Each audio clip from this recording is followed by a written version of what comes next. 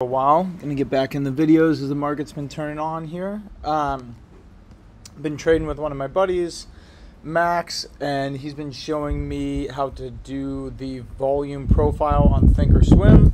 This is a great indicator if you start trading daily or weekly options. So if you take a look on here, you can see this is the volume of orders, the volume of trades that are occurring at a specific price point, which is extremely powerful. So it basically tells you, as Max would describe it, basically tells you when the volume is high here, this is the peak here. It says this is an agreed upon price, right? The buyer and the seller have agreed upon this price, and this small window here is kind of their difference in opinion. So what will happen is the stock will typically trade near this price. A lot of volume will change hands here, and it'll spend a lot of time here. You can see this is a 1 day of SPY from today.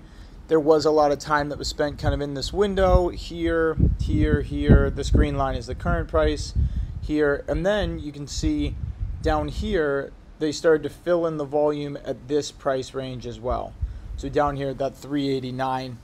And what tends to happen, as you can see also in the after hours, the price is drawn from these bumps in the volume profile. It's drawn from bump to bump, right? It skips over the gaps. So if we zoom out here to a 3-day, you can see the same. Here's a volume being filled in for what occurred here and here. A little bit of volume. You can see this is back here. And on this day, it skipped over this, and it was drawn from this volume here the whole way down to filling in this volume here. It skipped over this gap, right? Because this gap basically, in the recent days, this gap hadn't been agreed upon, so no one was sure what the price should be there, and it ended up agreeing upon the lower. And then you can see here, this is a better look at it. You can see this gap, this price here. A couple days were spent there. Previously, a couple days were spent here. A day was spent here in this price that we have now returned to. So you can see those became, as Max would say, magnets to pull the price to, and that's what happened here. This price went from something that was not super agreed upon through this and down into something that was agreed upon previously.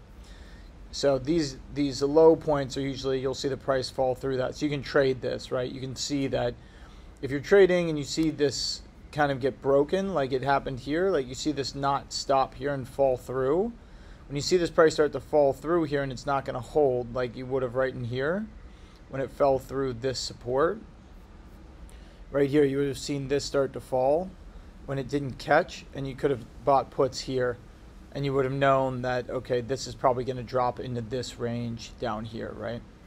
So it's a very powerful tool. The way you turn this on is you just go to studies, add study, profiles, volume profile. That's going to put it on for you.